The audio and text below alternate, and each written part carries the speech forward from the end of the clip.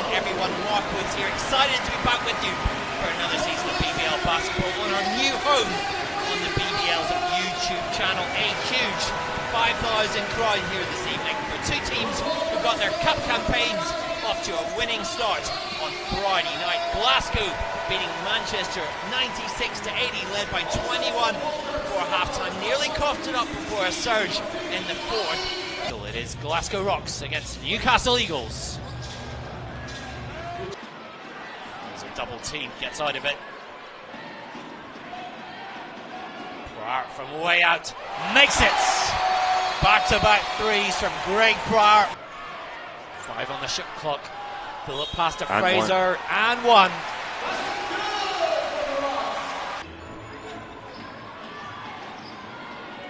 Floater drops in for Earl Russell. Mackenzie's definitely stepped up in Newcastle's. Fraser Malcolm from way out knocks it down. Fraser Malcolm, 6 points in the contest.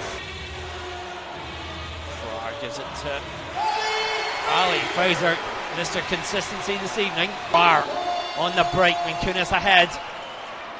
Slash through two players. Great Pryor motoring in this third period. Back in guarding Kunis. Still the dummy there. Step back jumper makes it. Radisson Kunis. Kunis for Glasgow.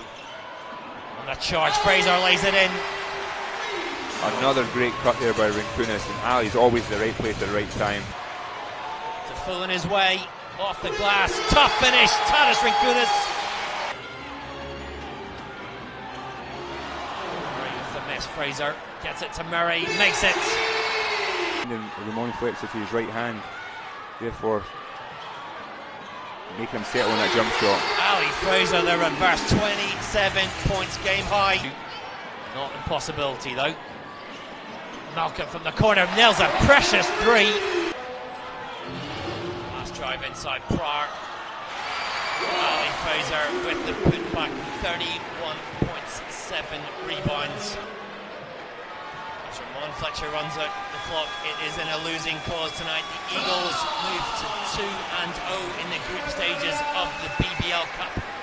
Visitors today led by 28 points, 11 rebounds from Mike Marcel, 21 for Fletcher, 20 for John Mitchell, adding 8 rebounds. The Rocks pace by 29 points from Ali Fraser, 26 added by Greg Pryor.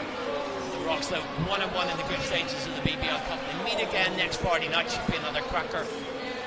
Rocks, I think, will be happy given that they played short-handed. Eagles, quietly impressive.